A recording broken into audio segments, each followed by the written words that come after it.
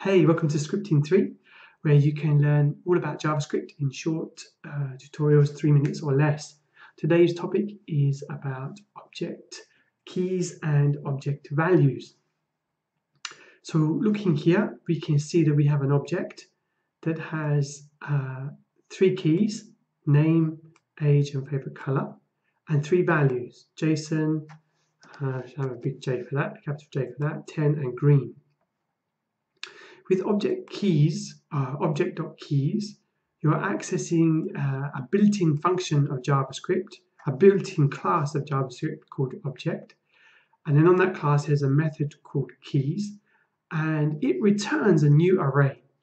And that array, in this case, will look at each of the keys that are in this object. So you can see here in the console.log, we have an array with the keys. And then in contrast to that, on the same object class, there's also a method called values. And that, when it's passed in the object, will bring back these values from the object. So here, the second array here, you can see this one here.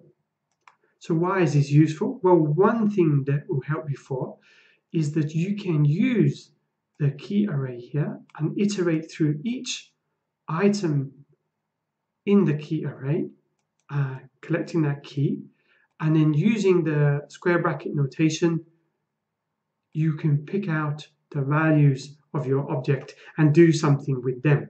In this case here, we're going through and just logging them like this. So if it's helpful, please subscribe and click like, and if you have any questions, then put them in below. Don't forget, this will be in the code for this is in the description. If you want to have a play, then you'll find it there. All right, bye-bye for now.